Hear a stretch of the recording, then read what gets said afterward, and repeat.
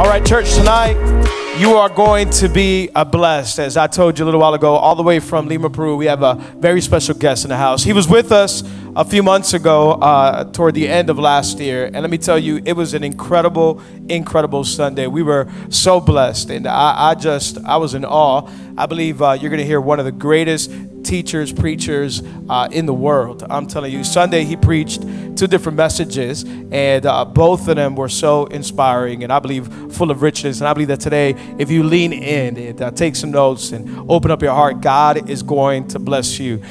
Him and his wife and his family are doing just such a phenomenal job of leading an incredible community and church in Lima, Peru. I believe they have about 1,000 campuses already all over Peru. A church of almost 20,000 people. I mean, huge church. He'll tell you a little bit more about it. But also, I believe a greater work than that is he is going around the globe and just truly leading a revolution of churches to reach people, to reach the lost. I mean, just God is using him in a phenomenal, phenomenal way. I believe you're going to be blessed tonight by hearing him. Can we get up on our feet and can we give a Calvary candle welcome, loud welcome to Pastor Robert Barriger. Come on, let's welcome him.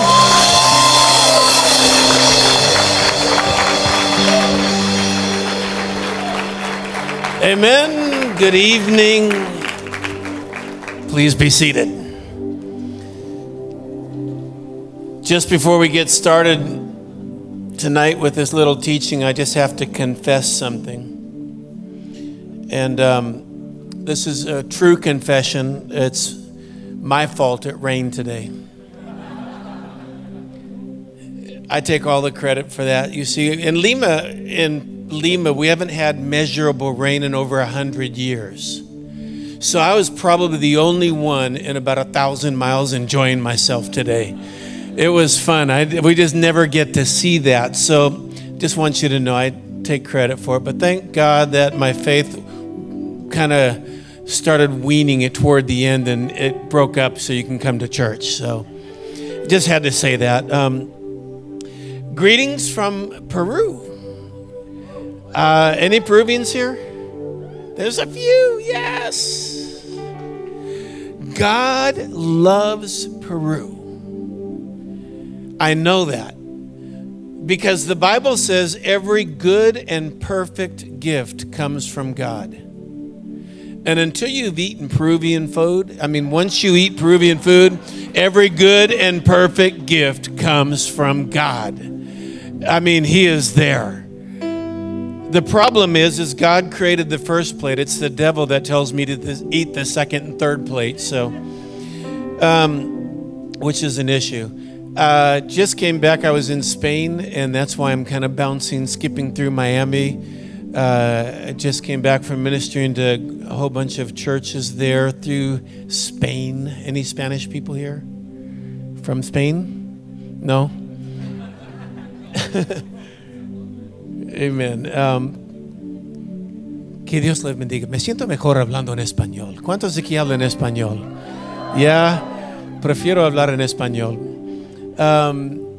Quiero present a couple from our church who is now from this church. And I say that, with the love and pain that they've left our church, but now they're a part of this church. But Diego and Patty, they ran our orphanage helped us in the orphanage for a number of years or time and part of our ministry team there, and now they're here doing some stuff. So glad to have set them in. When I was here a few months or sometime last year, I gave a teaching in the evening at Windward. And if you were there, this is kind of part 2, chapter 2 of this same message. So open your Bible, if you will, to the book of Judges, chapter 20. Judges chapter 20. And what I want to do is give a little history before I read these 2 verses that I want to read. And it's a history about what we're about to read. It's actually one of the sad times in Israel's history. This was a time when of the 12 tribes of Israel, 2 tribes and 10 tribes went into a civil war against each other. I don't want to get into the civil war and what was going on there. There's just a little detail that I'd like to give about this. And It's about the tribe of Benjamin, who was calling their men to fight for this battle. It says in Judges chapter 20, I want to read actually verse 15 and 16 to throw them off that we're going to put it on the board behind me. But it says this, Judges chapter 20, verse 15. It says, at once the Benjamites mobilized 26,000 swordmen from their towns, in addition to 700 able men from who were living in Gibeah. Among all those soldiers were 700 select troops who were left-handed, each of whom could sling a stone at a hair and not miss. When the time came for Benjamin to muster their troops, the Bible makes clear that they were able to gather 26,000 men. And then it mentions, and besides the 26,000 men, and it specifically mentions about these 26,000 men, that they could each draw a sword. That's an important little note that we'll talk about in a minute. But these 26,000 men who could draw a sword. And then it says, in addition, there were 700 select men. And when it talks about these select men, it gives two qualifications for them. Kind of curious. The first qualification was they were all left-handed. The second qualification of the 700 special forces, is what I like to call them, is they could sling a stone at 35 meters at a hair and not miss. Now, I'll talk a little bit about the hair and things like that just to give some background. It kind of gives background into David and Goliath, who also could sling a stone fairly well. And what they would do in Israel to train when they did the stone sling is they would back up about 35 paces or 35 meters away, and they would take a long hair from a woman and they would tie a rock at the bottom and tie the other end of it on the branch of a tree. Because, I mean, at 35 meters, I can't even see a hair. And how do you know you split a hair? You're just not going to know. So what they would do with that rock and then tie the other up on a tree is when they slung the stone, when the rock fell, they knew they split the hair. And the Bible says these 700 select men would not miss. Now, backing up a little bit, it says that there was 26,000 men who could draw a sword. That's key. And then it says the 700 men who were all left-handed and could all sling a sling. That is also key. And here's the key in there. You see, who could draw a sword? Back in those days, they didn't have right-handed and left-handed swords. They only made the swords, and everybody who fought in a battle, you would use your right hand, and everybody had the right hand with the sword, and the left hand was for the shield. And the reason they did that is they would get into these shield walls, is what they would call them. In fact, Rome got so good with these shield walls that they could drive a chariot on top of them. They would lock their shields with the man next to them. In fact, through Greece, through Rome, and even in the Bible days, whenever you got into a shield wall, the shield was never to protect yourself. It was always to protect the guy next to you on your left hand. There was with one hand, with your sword, you would poke at the enemy, and with the other shield, you were protecting the man next to you, and the man next to you was protecting you. And now, this is key because the Bible talks about the shield of faith. Just stay with me for a few minutes as we get into these details, because the man, you see, sometimes our faith doesn't only protect us, it protects the guys next to us. You see, it's not just about us. The shield of faith protects you and the guy next to you. So what happened is every man had a shield with their left hand and a sword with their right hand, and they would get into these shield walls and march against the enemy. 26,000 men could draw use the sword and the shield. But then it goes on and it mentions these 700 men. Now I want to draw some more stuff on these 700 guys because number one, every one of them was left-handed. Now I looked that up in the original language and I was just kind of digging, why does the Bible specifically says 700 left-handed men? And they happen to be select men, special forces, if you will. And why did the Bible mention 700 left-handed? Well, I do what everybody does. You go to the Bible dictionaries in the original Hebrew and Greek languages, and I found out what left-handed means. Are you ready? It means not right-handed.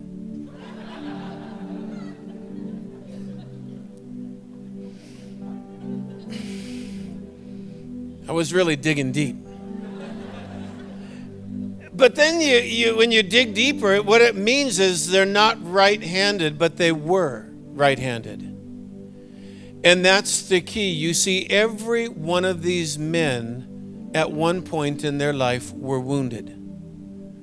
Probably they could no longer hold the sword. They at one time could hold the sword and hold the shield wall and poke the enemy with their right hand, but somewhere along the line, they were no longer able to hold the sword. So what happened is maybe they lost a finger and couldn't grip the sword well, or maybe they lost 2 or 3 fingers or part of their hand. But whatever happened, these 700 men were at one point wounded in battle.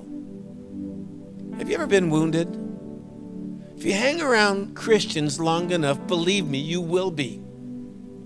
Because that's just what happens sometimes. So these 700 men were wounded. Now, if ever you're wounded in a battle, you've got a choice. You're technically handicapped. And if you're handicapped and can no longer fight in the traditional way, you can no longer draw a sword and hold the shield with your left hand and fight the way everybody else fights, you have a choice. You're technically handicapped. You can go home or you can stay. The only problem is if you stay, you've got to learn to fight a different way. I was doing a study. I wrote a book a while back on honor. It's called, I'm thinking in Spanish, El Peso de Honra, Honor Found in English. But when I was doing this study, I was digging through military terms. And there's a military term that actually intrigued me when I was studying this. And the military term is eye of the tiger. Have you ever heard that term, eye of the tiger? It's more than just Rocky running up the steps in Philadelphia, okay? Eye of the tiger literally means, it's a military term, and what it means, in the confusion of the battle, in the fog of war, it's when things slow down to almost slow motion, and in the middle of the confusion of battle, you can see clearly and know exactly what to do. That is called the eye of the tiger. And there's a military term about that, and the military term is this, that once a man has been wounded in battle, it's hard for him to be wounded again. They become extremely valuable in battle because they will develop a sixth sense. In certain places and positions in war, if you've got new people that are just coming onto the scene of the battle, these men have been wounded, and because of this sixth sense, they will sense things that others won't sense. They'll be able to sense, wait a minute, the enemy is out there. And the other guys will say, I don't see anything, I don't hear anything. No, I feel him. It's that eye of the tiger. And in a battle, the eye of the tiger can be extremely valuable because they just have that sense about them. They're able to know things, to do things, just because they've been there. They've seen how the enemy fights. They've seen where he's coming from, and because they've seen how he fights and where he's coming from, they can actually protect the other guys around them. So technically, these 700 special forces that we read about in the tribe of Benjamin that were all left-handed, they were all left-handed because somewhere along the line they were wounded. And now they've got a choice. What are you going to do? You're technically handicapped. You can go home, call 1-800-CRYBABY. Oh, I've been hurt. Or you can stay and learn to fight, but you have to fight another way. Let me go into this, because if you go home, that's just what the enemy wants us to do. Just go home. Just go home. It's just been too hard. You've been hurt. Somewhere along the line, you've been hurt. That's what the enemy wants us to do, to go home. And what happens when you go home? It's usually we just kind of go into our bedroom, put the covers over our head, and just scream out, "Leave me alone." Now, the Bible says, and I want to do a little twist around this and come back into it. Let me just ask this first. You ever been wounded? You ever just been hit, blindsided by something? I think I told this story a number of years ago. I was at a conference up in Ukraine and flying back to Peru from the Ukraine. It's a long flight with my wife, and as we were flying back, she just casually mentioned on the airplane that she wanted to go to the doctor just to get a checkup when we got back home. And we got home on a Thursday, and sure enough, Friday she goes into the doctor's office, and I was doing some stuff in the office because I'd been away for quite a while. So as I'm doing my stuff in the office, my daughter calls me from the hospital and says, "Dad, you need to come down here now." And I'm saying, "Why?" I could tell by her voice something just wasn't right. She goes, "Just come to the hospital now." And so I ran over to the clinic, which was just a few blocks away from our office. And when I walked into the doctor's office and saw my wife on the hospital bed and with the doctors running around, that day we got the news that my wife had an aggressive late-stage cancer in her body. And it was, to me, it was like a train wreck. It was like, oh, God. You know, I wasn't prepared for this. It was very aggressive, late stage. It was already in her cervix and in her lymph nodes and other parts of the body. And when I got this news, the first thing that comes to me is, "But I'm your servant. I serve you. I'm a pastor." And now this has attacked my family.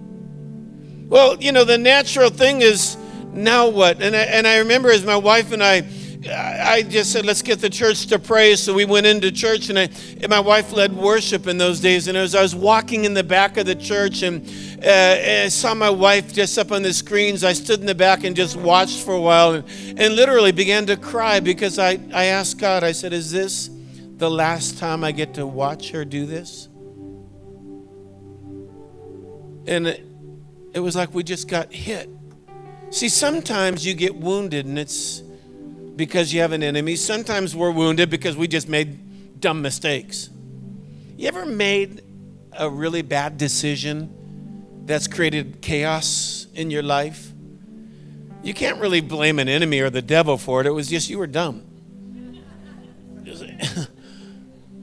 Sometimes it's our own foolishness. Sometimes it's just because the Bible says the earth that we live in is stubborn because of the curse. Sometimes it's because there's evil people. Sometimes it's just the devil who is attacking us. But whatever happens, wounds happen. And when my wife, we stood up and asked the church to pray, and we just said, you know, we just found out she's got this cancer. And my wife stood up in the pulpit and she said this. She said, "God did not send this. I have an enemy." And all of a sudden, it was like a spirit of fight. She's going to fight. I'm going to fight with her. And I can just say this. She fought like a woman and is cancer-free today.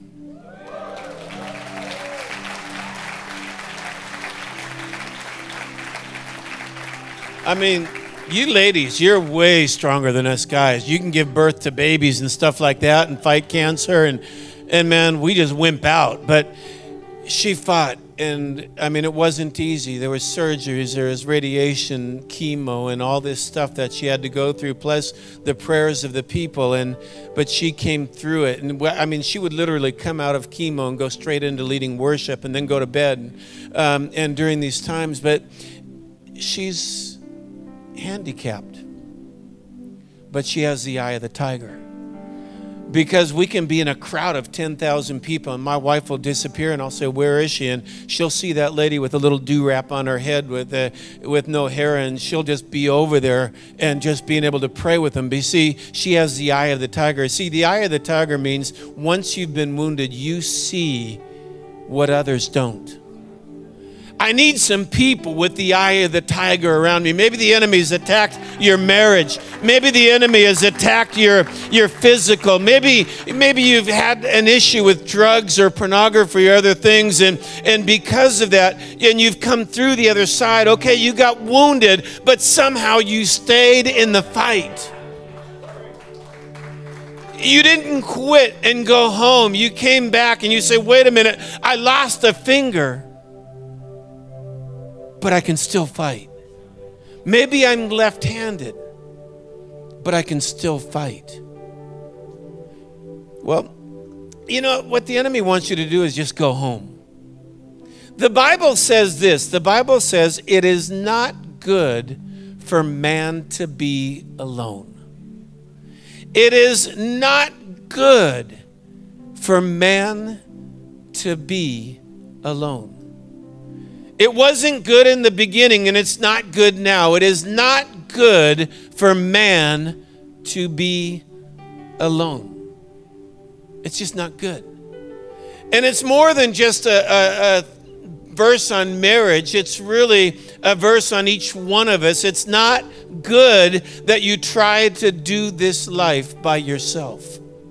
It's not good. You see, and let me give you the context. When God wrote that, it's not good for man to be alone. And you have to understand this first. God created man in his image.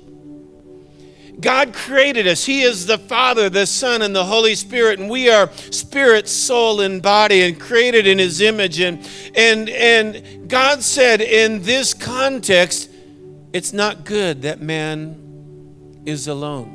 You see, when the Bible says God is love, that little statement, God is love, is one of the most amazing theological statements that you can find in the Old Testament, because when the Bible says God is love, it proves the existence of the Holy Trinity.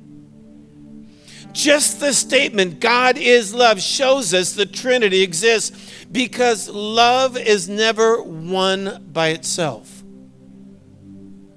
And God is love. He didn't just become love when he created the world. He is love. And that just shows the relationship that the Father had toward the Son, and the Son had toward the Father, and the Father and the Son have toward the Holy Spirit. You see, God is love. Love always gives. Love always gives at the expense of one. Lust receives at the expense of others. God is love. And when the Bible says God is love and he created man in his image, I mean, you got to think, when God said it is not good that man is alone, that was when Adam walked with God all by himself. Every afternoon, Adam would walk through the garden, and the Bible says God walked with Adam in the garden. And in this context of God and Adam, and we think of paradise and Adam out there naming animals and working the fields and doing what he did, and God coming and walking with Adam in the context of Adam having God all to himself. God said, I'm not enough. It's not good that man is alone. You see, we've been created in his image. And I love this because the Bible says everything God created, he created the heavens and the earth, it's good. Put the animals in there, it's good. Put the fish in the sea, it's good. God created the plants, and he said, that's good. The first day, it's good. The heavens and the earth, it's good. And then God said, it's not good that man is alone. And then put Adam to sleep, and Adam woke up and said, it's good. He's created in God's image. But what God was saying is, it's not good to do this life alone. And see, what the enemy wants to do is, whenever you've been wounded, is to get you by yourself.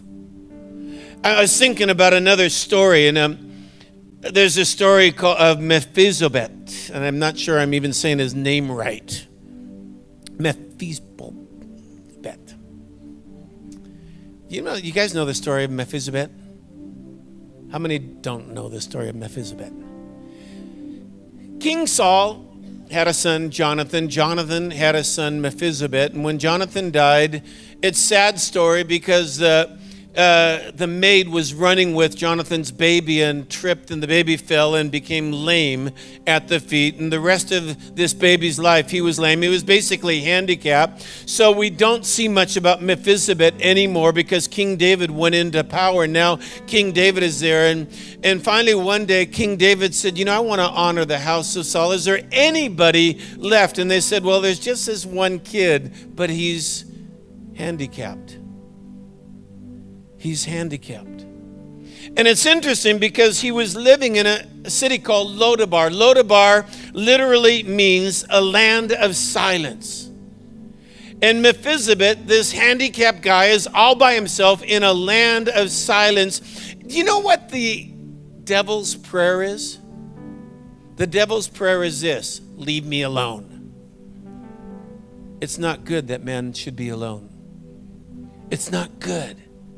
God didn't create us. The Bible says God takes lonely people and puts them in families. And I love that about families. God takes us and puts us in families. And together we get so much better.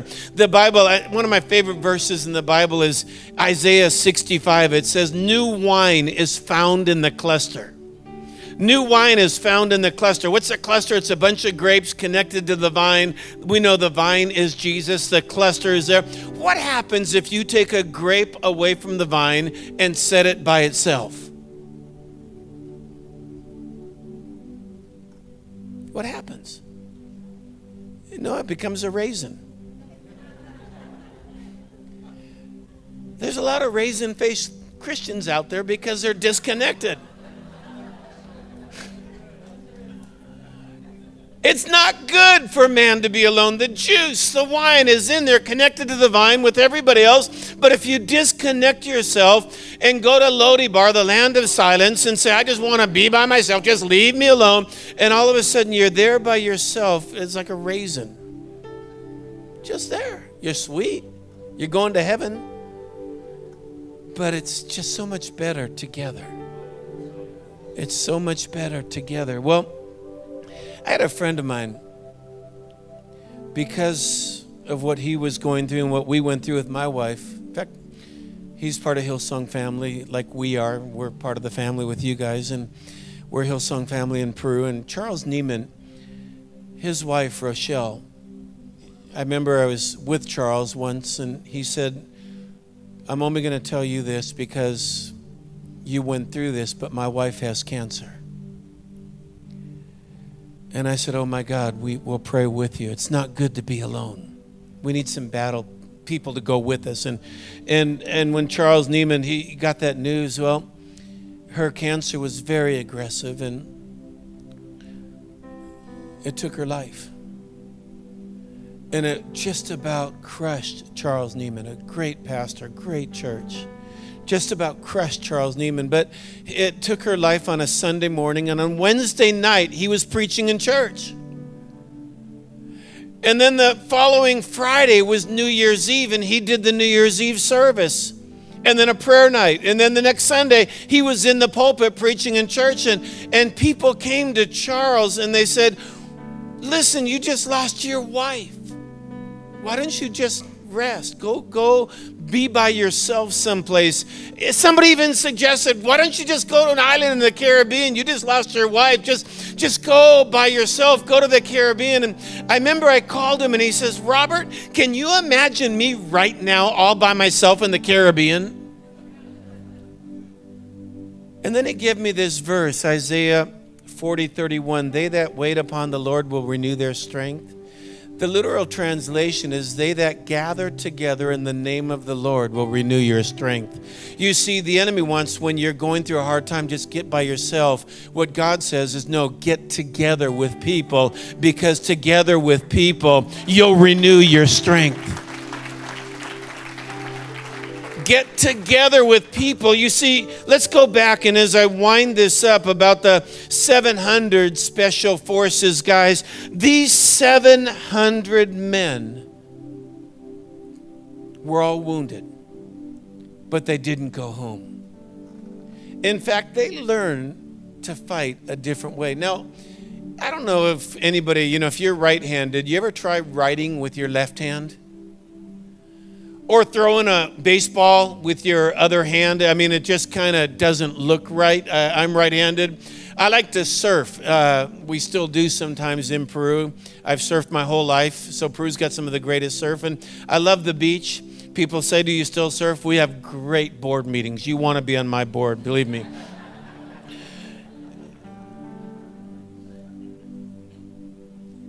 But surfers, your regular foot and your goofy foot. And if you're regular foot, you surf right-handed. If you're goofy foot, you go left. And then there's these crazy freaks that can go both ways. It's that they took the time to learn. I was always envious of goofy foot people. They could just, surf right and surf left. Well, you see, to take the time to be able to do something unnatural with your left hand after you fought your whole life with your right hand, and you did it so well that now you can split a hair at 35 meters and not miss. Every one of these 700 men had the eye of the tiger.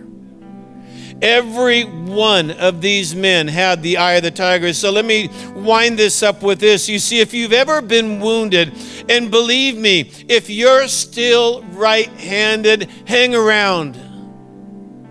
You'll lose a finger sooner or later. And it's only because we have an enemy. But if you've ever been wounded, now you've got a choice. Go or stay. If you stay, you see, if you stay, you're going to have to learn to fight another way. But now you've seen how the enemy fights.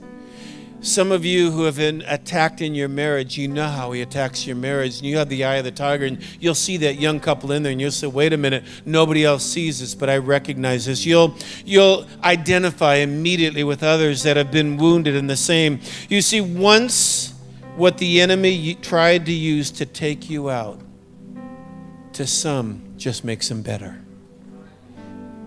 What the enemy did to try to take you out of the battle can actually make you better. So what are we going to do? There's a lot of reasons to quit. I mean, you can hide. You can go to Lodibar, the land of silence, where nobody knows where you are, like Mephibosheth.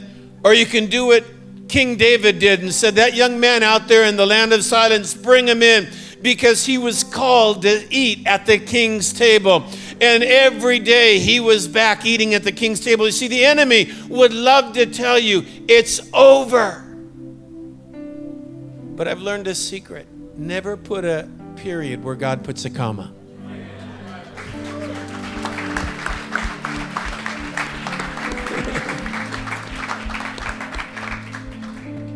Because it's not over. The best is yet to come. Amen? It's not over.